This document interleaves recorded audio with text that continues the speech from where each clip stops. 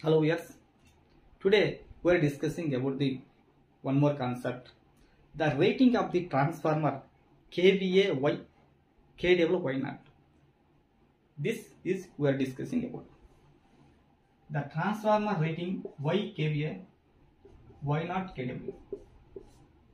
This concept now we are discussing.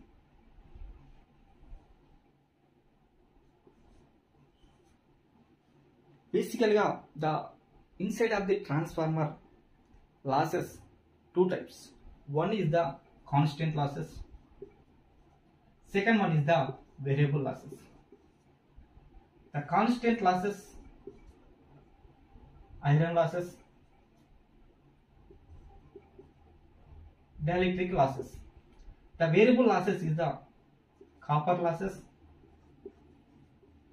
stray load losses. These are all the variable losses. These are all the constant losses. Constant losses is depending on voltage.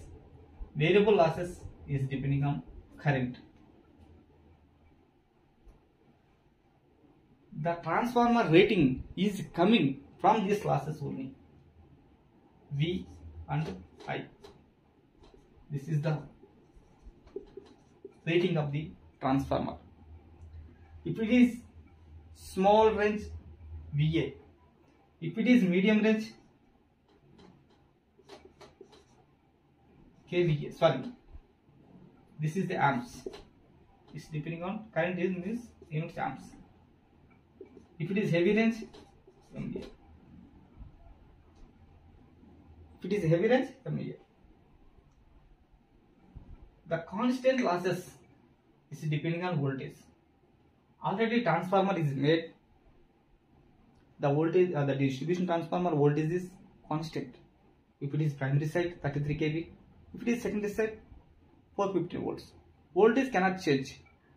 It's fixed. These losses also, it will be fixed.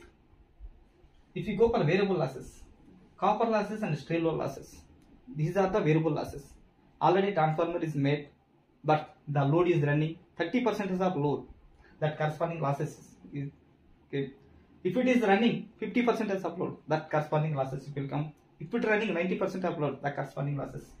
The losses is varying based on load.